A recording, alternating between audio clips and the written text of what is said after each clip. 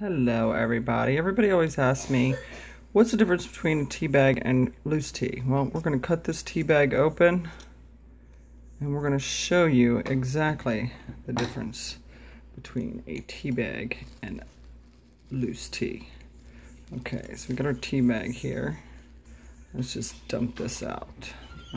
Well, we don't have to dump the whole thing out. We'll just dump some of it out so that way I'm not making a big huge mess here.